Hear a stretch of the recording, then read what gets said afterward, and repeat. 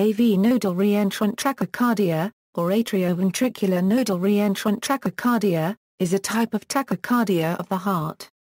It is a type of supraventricular tachycardia, meaning that it originates from a location within the heart above the bundle of His. AV nodal reentrant tachycardia is the most common regular supraventricular tachycardia. It is more common in women than men. The main symptom is palpitations. Treatment may be with specific physical maneuvers, medication, or, rarely, synchronized cardioversion. Frequent attacks may require radiofrequency ablation, in which the abnormally conducting tissue in the heart is destroyed. AVNRT occurs when a reentry circuit forms within or just next to the atrioventricular node. The circuit usually involves two anatomical pathways, the fast pathway and the slow pathway, which are both in the right atrium. The slow pathway is located inferior and slightly posterior to the AV node, often following the anterior margin of the coronary sinus.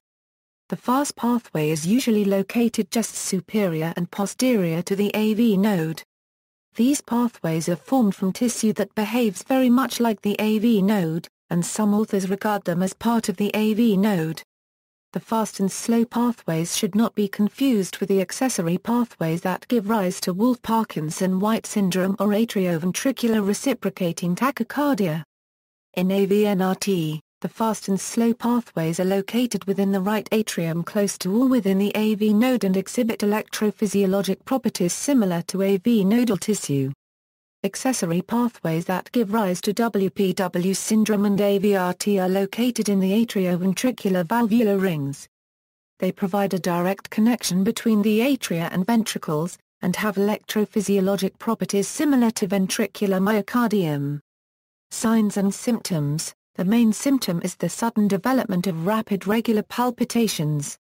Often, no precipitant is present, although some report development of symptoms in stressful situations, consumption of alcohol or caffeine, or other factors.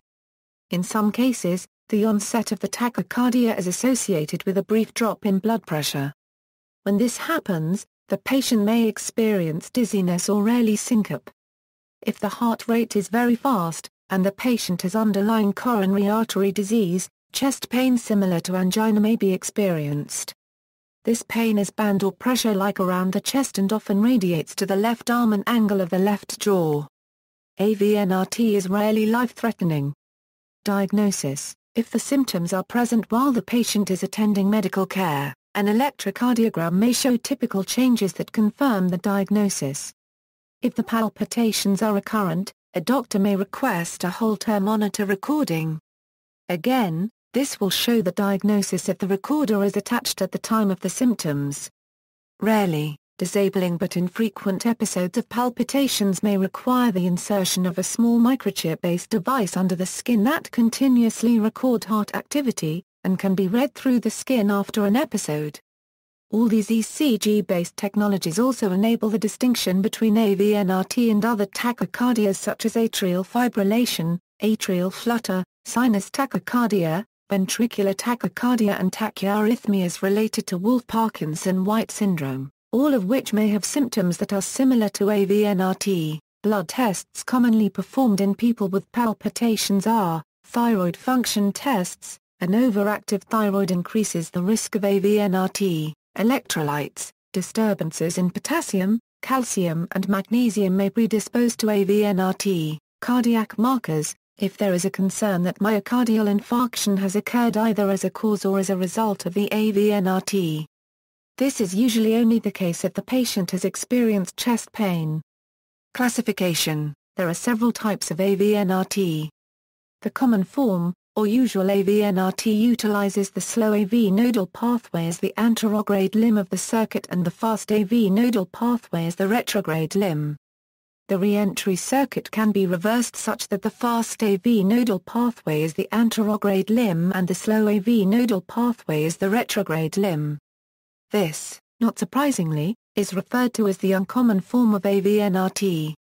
However, there is also a third type of AVNRT that utilizes the slow AV nodal pathway as the anterograde limb and left atrial fibers that approach the AV node from the left side of the interatrial septum as the retrograde limb.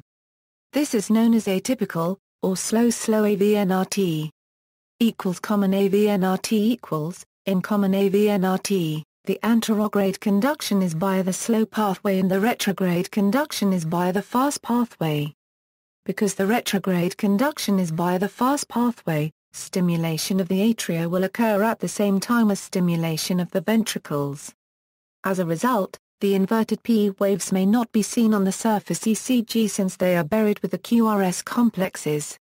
Often the retrograde P wave is visible, but also in continuity with the QRS complex, appearing as a pseudo-A' wave in lead V1 or a pseudo-S wave in the inferior leads. Uncommon AVNRT in uncommon AVNRT, the anterograde conduction is via the fast pathway and the retrograde conduction is via the slow pathway. Multiple slow pathways can exist so that both anterograde and retrograde conduction are over slow pathways. Because the retrograde conduction is via the slow pathway, stimulation of the atria will be delayed by the slow conduction tissue and will typically produce an inverted P wave that falls after the QRS complex on the surface ECG. Treatment: an episode of supraventricular tachycardia due to AVNRT can be terminated by any action that transiently blocks the AV node. Various methods are possible.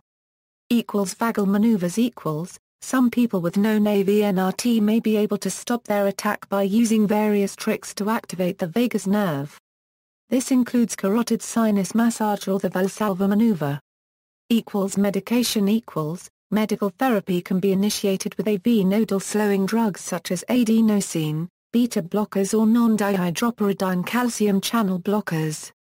Numerous other antiarrhythmic drugs may be effective if the more commonly used medications have not worked. These include flecainide or amiodarone. Both adenosine and beta blockers may cause tightening of the airways, and are therefore used with caution in people who are known to have asthma. Cardioversion In very rare instances, cardioversion is needed in the treatment of AVNRT. This would normally only happen if all other treatments have been ineffective, or if the fast heart rate is poorly tolerated. Electrophysiology After being diagnosed with AVNRT, patients can also undergo an electrophysiology study to confirm the diagnosis. Catheter ablation of the slow pathway, if successfully carried out, can potentially cure the patient of AVNRT. Pacemaker-mediated tachycardia, a separate form of AV nodal reentrant tachycardia is pacemaker-mediated tachycardia, a possible complication of dual-chamber artificial pacemakers.